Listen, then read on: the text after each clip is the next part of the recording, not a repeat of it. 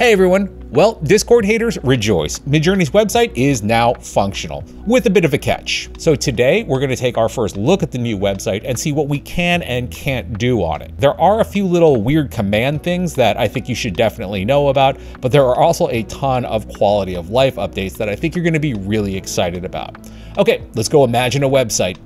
So first off, in order to generate on the new Midjourney website, you will have to have generated 10,000 images. That said, depending on when you're watching this, that number may have tiered down. In order to check, just head over to the Discord and you'll want to prompt /info, which will give you your statistics. If you have generated over 10,000 images, the next thing you want to do is head over to alpha.midjourney.com. It is obviously exactly the same as the beta website, minus the fact that you can now actually prompt. So let's just fire one off real quick. Prompting up photograph man in a blue business suit, an old chestnut of the channel, and then firing it off. You'll notice that our create tab down here now has an image generating in it. So if we pop over there, we have some shots of our man in the blue business suit. My favorite being number 2, that dude is totally chill with taking the long lunch. Obviously, all of these images default to 9:16, so let's take a look at how we can start changing some parameters around. Moving back up to our prompt bar and putting in man in a blue business suit, and then adding in comma city street. If we head over to these sliders over here, you can see that we now have a pop-up with our aspect ratios, our various aesthetic commands, and our model commands as well. Our aspect ratio presets are square at 1:1, a portrait at 3:4, and a landscape at 4:3, but we do have this slider that will take us to the most common aspect ratios as well. Stylization is our old command --stylize, so we'll take that to 600. Weirdness is, of course, our friend --weird, and variety is what formerly was known as --chaos. Under the model card, you will have options to generate in standard or raw mode. You have all of the various models going back down to version 1 and Niji version 5 and version 4. And then obviously controls for our speed with relaxed, fast, or turbo. If you're on the plan that's higher than mine, you will have the stealth option here as well. Once you have your parameters dialed in, you just hit enter and off you go. Once our images have been generated, you can of course click on any one of them to lightbox them, and then all of our relevant information and additional options are down here. To note, there's actually a thumbnail strip over here in which you can sort of scroll up and down through your various generations as well. It's a really nice touch. So our options, once we have our lightbox, of course, are re-rolling it.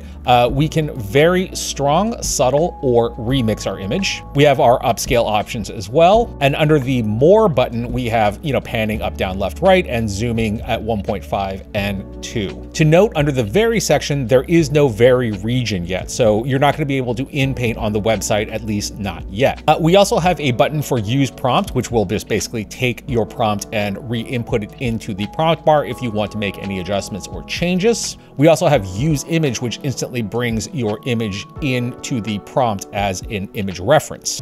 Now, one thing I do want to point out is that you'll want to be a little bit careful with these buttons as they are actually fairly responsive. For example, if you just start hitting reroll right now, there's no indication that anything's happening, but indeed it is re-rolling. In fact, if you scroll up on our thumbnail strip here, you can see we've now re-rolled twice. It's a little more evident when you have the thumbnail strip in view. For example, hitting that, you can now see that there's kind of a gap here and that it is now, doing a very strong on our prompt. So just to note, if you've got an itchy finger, you want to be careful. Otherwise you'll end up like me with 70 images of a man in a blue business suit.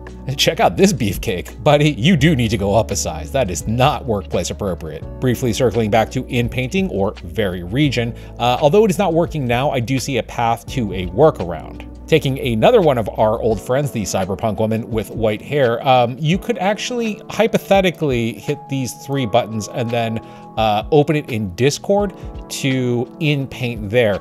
That said, apparently that is not functioning on the website just quite yet. Hopefully that will be worked out soon, but again, a lot of latitude here. This is Midjourney Alpha after all, not beta, and obviously not, full launch. So one of the other great things about the new site, both in the beta and the alpha version, is the ability to explore on the explore page and learn from it.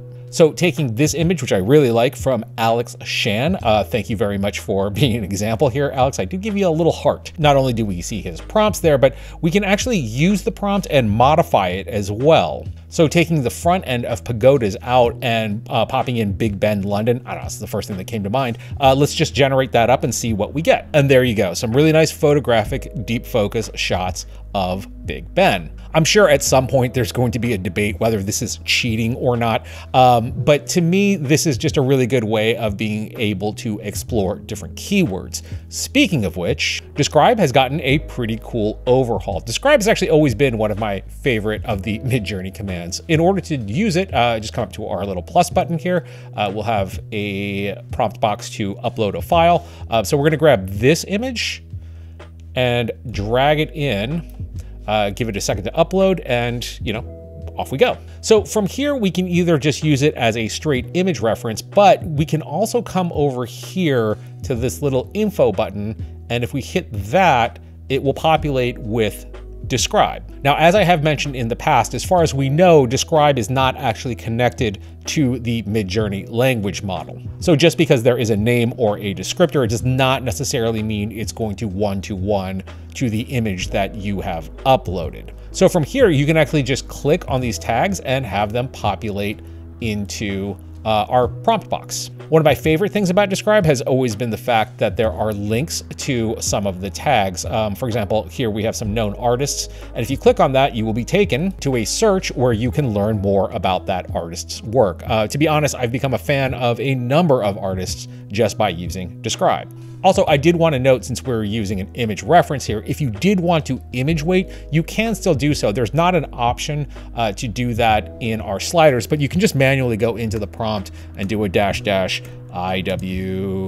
let's just say, and run that, and it will be image weighted. Most of the other commands do seem to work as well. For example, permutations, the most misunderstood and possibly feared command within Midjourney, running the prompt cinematic and then curly bracket scary, action, and comedy, and then closed curly bracket, we get the following. 3 separate generations: cinematic scary, another generation that is cinematic action, and then finally a cinematic comedy. This one is comedy gold, in my opinion. Thank you, Midjourney, for that one. As a side note, in a previous iteration, Midjourney gave me our Joker mime here under cinematic funny. That's not funny, Midjourney. It is not funny. Overall, I am way more excited and happy with the Midjourney website than even I expected to be. For the record, I was never really that big a Discord hater, but after spending some time generating on the Midjourney website, yes, it is a much more pleasant way to work. There are bound to be more updates, stability, and quality of life features that will be added over time, but even just where we are right now, maybe minus in painting, I mean, the Midjourney Alpha website to me is a pretty big home run. I'm always keeping an eye on Midjourney, and with V6 right around the corner, I'm sure I will be imagining quite a bit. So if you haven't had a chance, I do invite you to hit the subscribe button, as it does help out the channel quite a bit. I thank you for watching. My name is Tim.